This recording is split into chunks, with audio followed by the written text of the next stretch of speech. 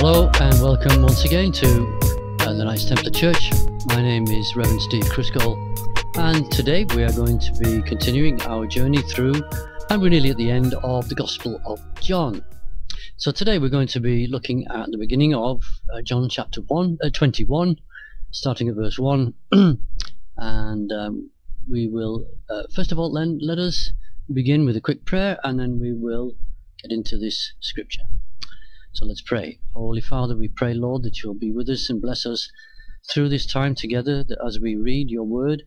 Lord, bless your word to us and help us to understand and apply these things that we learn into our lives. Lord, we ask these things in and through Jesus Christ our Lord. Amen. Okay, so let's start. You need a King James Bible as usual, and you're going to need to turn to John chapter 1. Sorry, I've said it again. John chapter 21, verse 1. And it reads as follows. After these things Jesus showed himself again to the disciples at the Sea of Tiberias, and on this wise showed he himself. There were together Simon Peter, and Thomas called Didymus, and Nathanael of Cana in Galilee, and the sons of Zebedee, and two other of his disciples. Now Simon Peter saith unto them, I go fishing. And they say unto him, We also go with thee. They went forth and entered into a ship immediately, and that night they caught nothing. But when the morning was now come, Jesus stood on the shore, but the disciples knew not that it was Jesus. Then Jesus saith unto them, Children, have ye any meat? They answered him, No. And he said unto them, Cast a net on the right side of the ship, and ye shall find. They cast therefore, and now they were not able to draw it for the multitude of fishes. Therefore that disciple whom Jesus loved saith unto Peter, It is the Lord. Now when Simon Peter heard that it was the Lord, he girt his fisher's coat unto him, for he was naked, and did cast himself into the sea. And the other disciples came in a little ship, for they were not far from land, but as it were 200 cubits, dragging the net with fishes. As soon then as they were come to land, they saw a fire of coals there, and fish laid thereon, and bread. Jesus saith unto them, Bring the fish which ye have now caught. Simon Peter went up and drew the net to land full of great fishes, 153. And for all there were so many, yet was not the net broken. Jesus saith unto them, Come and dine. And none of the disciples durst ask him, Who art thou? Knowing that it was the Lord.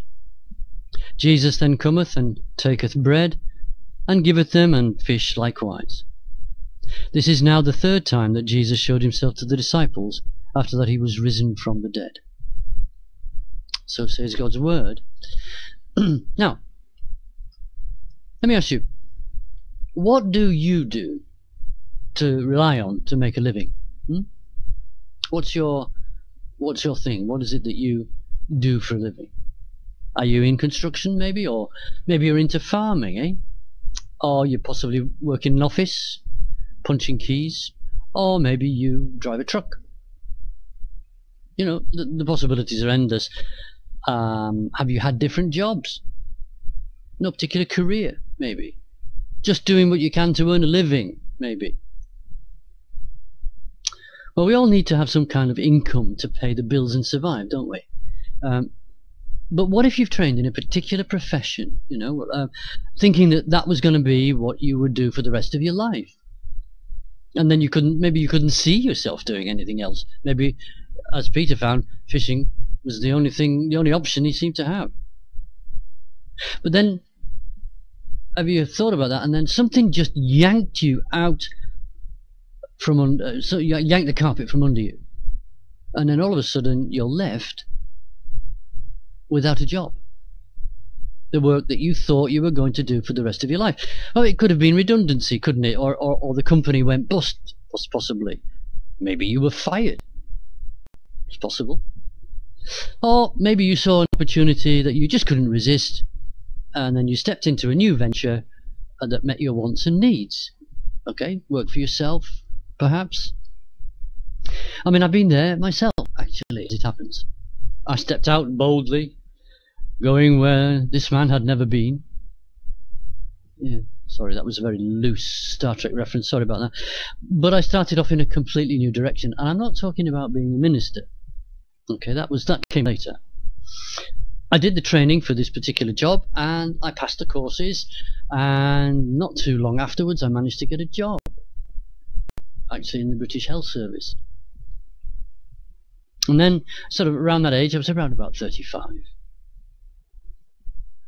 But, you know, when I joined that job, when I got that job and I started, literally within the first week of doing the job, I realized that something was not right with this job. What did I see? Now, I can't go into the story because we'll be here till Christmas. But what did I see? I saw subterfuge. I saw agendas being played out by all sorts of people. I saw lives risked.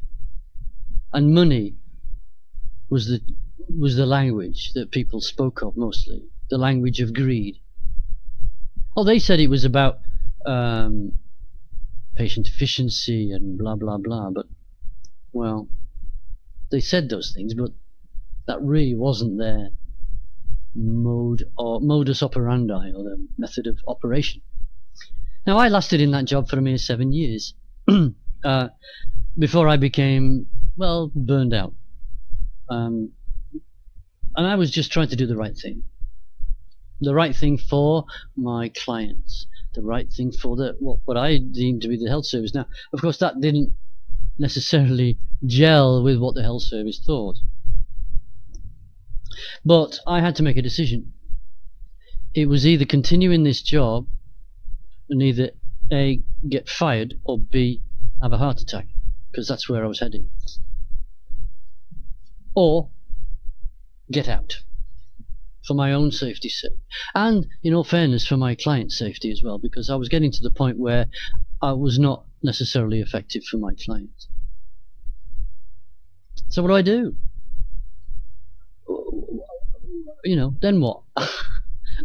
How do I earn a living then? I've stepped out of this job for the reasons I've just given. I'm back to square one. I've got diplomas and I've got bits of paper, but I have no job. And the way I was feeling, well, it took me actually 2 years to recover from that burnout, recover as much as possible anyway. I couldn't possibly go back into that line of work, so what do?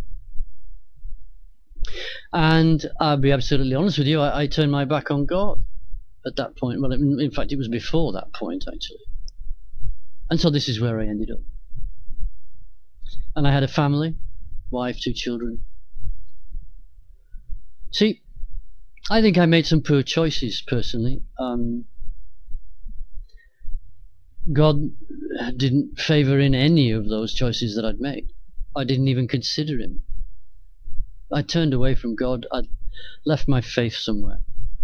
Yeah, you know, years before, I was a committed Christian, fine.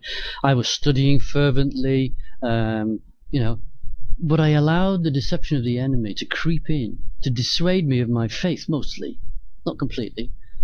And I just gradually turned away from God.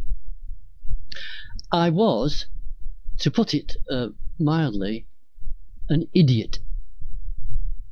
Some say I still am. But I thought I knew better than God, you see. So I was more than an idiot, I was a conceited idiot. So there I sat, twiddling my thumbs, not necessarily in despair, but wondering where or not I could go from here. And here's what I did. I went back to what I started with when I started my working life, more or less. I was ex-military. I'd spent 12 years in the military, so it was back to basics. I could stand in a doorway with snow piling up on my helmet for, you know, forever until I froze to death. But that's what I'd done in the past. I can guard. I can stand there with my gun and look serene in the snow. Well, I didn't need a gun, but so I started working in security. I went back to guarding. There's not much to guarding, really, is there? Let's face it. Pay was poor. The hours were rubbish. Evenings, 12-hour shifts, night shifts, and then I went on eventually, changing jobs a couple of times to becoming a supervisor. Well, that's an even bigger idiot, isn't it? You're working more hours for what appears to be more money, but it's actually not. The hours went up then, pay still poor, and the responsibilities were large. I felt like I was going backwards, you know. And I was, actually. But it was what I had to do to survive. I continued like that for a couple of years until one year, well, I should say one day, I found a way to bring me, well, God found a way to bring me back to Him. No, I didn't find it. It came to me. You see, my minor miracle was my current wife. It was because of her that I am here talking to you today. So that's a bit of my story. So you've got a bit of my testimony there. And I mention it because I see the similarity between myself and what Peter's going through. In fact, all of those disciples that were there, what they were going through. See, in our passages we see, well, 7 or 8, however many there were, disciples sitting by the shores of Lake Galilee. That's another name for Lake Sea of Tiberias, by the way. Doing nothing much. Just chewing the fat, really. Just sitting around, watching other guys go off in their ships to sail out to do their fishing. I mean, it was probably late evening, and several days after the Passover feast in Jerusalem. So they've trogged all their way back from Jerusalem, having been there and witnessing Jesus' death, resurrection, and reappearance. And so it's taken them a couple of days, 2 or 3 days, to travel back. They've been walking, don't forget. They don't have horses. And back to their villages in the north, near Capernaum. And what they'd done is they just gathered by the shore, twiddling their thumbs, not knowing what to do with themselves, really. What are they to do, you know? They'd left their work as fishermen, and they'd loyally followed Jesus for years, perhaps thinking that they would never even return to the position they're in now. They'd been through the crucifixion of Jesus. They'd seen His resurrection and witnessed Him a number of times. But now they were left clueless. Clueless because they just didn't know how to do what Jesus had told them to do. He'd left them a mission. Yeah, of course He had. He said, spread the gospel. But they're scratching their heads going, how? How can we do this? We're just fishermen. All right, they've had all the training, but Jesus, their leader, is not physically there with them anymore. They just, to be honest with you, they didn't have a clue, really. So they're sitting there, chewing the fat, like I said, and then Mr. Impetuous, that's Peter, jumps up and says, right, bad enough. Come, I'm going fishing. Are you coming? He just returned to what he knew. He realised that just sitting there chewing the fat, it was getting them nowhere. They may as well do something productive at least and go and see if they can earn some fish. And they needed an income just like anybody else, didn't they? And Mr. Practical Peter, or Impetuous Peter if you like, was the first one to remember that they were actually all fishermen. So, time to get to work. So they did. So they all jumped up and said, okay, we'll follow you, we'll go. So they jumped in their ship and spent the night.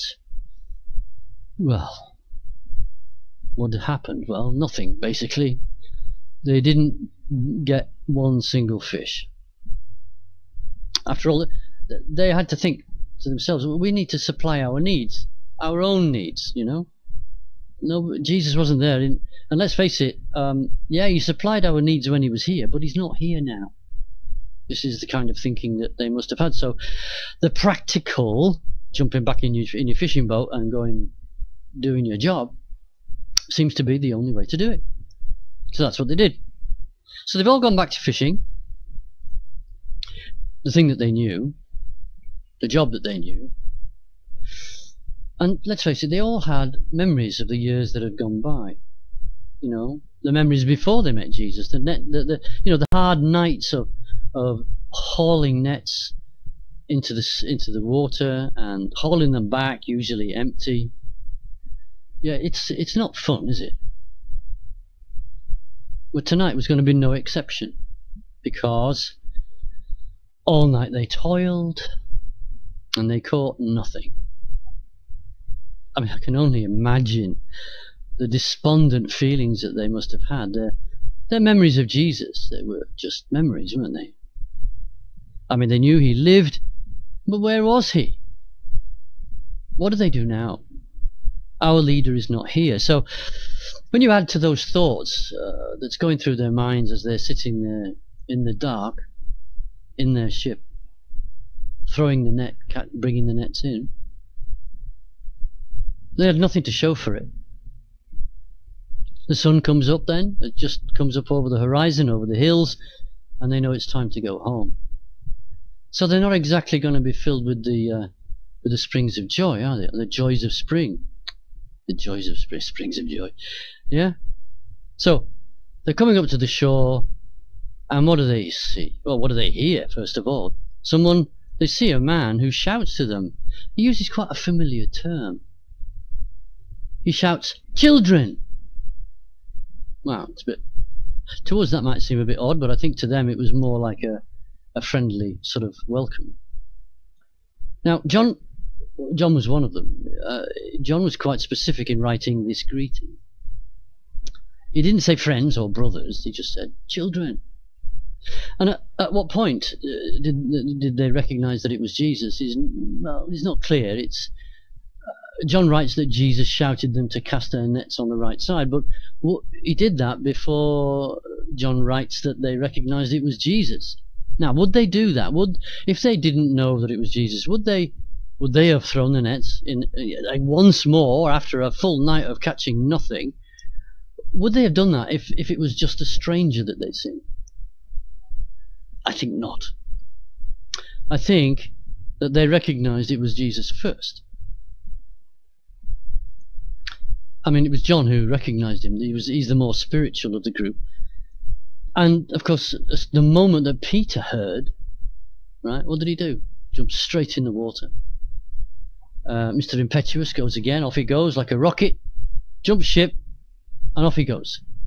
And the rest of them have to bring in the fish that they've caught in this net. Right?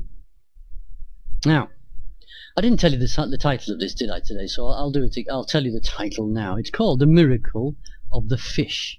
That's fish plural. All right. So, here's the miracle then. Here is Jesus. I mean, it seems like whenever he appears, there has to be some sort of purpose behind it. That's what we've seen so far, isn't it? And when he appeared in the room, to the disciples on the day of the resurrection, well, his purposes were to show that he was risen, first of all, but also to give them, as we said last time, the Holy Spirit, and issue them with a command to go out and spread the word. So, again, this temporary measure, Holy Spirit giving. We can see the miracle of the fish, I mean. Their net is filled with big fish. Apart from, not going home empty-handed, what was the point of this miracle? And it's the only miracle that we have recorded that Jesus did after his resurrection. But do you remember earlier I told you about my experience, my life, my testimony? On finishing my career, I was left wondering, just like the disciples, what will I do now? How will I earn a living? I was just thinking in terms of job, money, income. I'd left God behind, like I said, no thoughts in my mind about how he could help me. Excuse me. So the disciples are kind of in the same boat, if you'll forgive the pun. And Jesus, what does he do? He demonstrates that if you put your love and trust in him, he will supply your needs. How about that? How wonderful is that? I know I didn't. I didn't trust in God at the time. And I struggled like mad with a number of things. See, these men in this boat, these men now knew that God had not forgotten them. God had a plan for them. It's just that he hadn't fully revealed it yet. It was going to be roughly another month or so until the Feast of Pentecost. And if you remember that one, that's when the Holy Spirit really did come down on all of the apostles in power. But that was a while off yet. So even though Jesus was now resurrected in a spiritual body, he still performs this one last miracle. So now they can all tuck into a fish breakfast, can't they? And they see that Jesus has already prepared breakfast, but they've got a few more fish now, so yeah, all they need to do was hand a couple of those over and they can have a real feast. Marvellous. They caught so many. And as was their usual action, by the way, they counted all of them. 153. I mean, the only significance to that is that just shows that they'd fallen, in their minds, they'd fallen back into I'm a fisherman mode. This is what they did. They would always count their catch. It's worth money, after all. And you want to know how much it costs, how much you're going to get for it, don't you? So that's the miracle of the fish. And the purpose behind it? Simply, what? To show that you trust in the Lord and He will provide.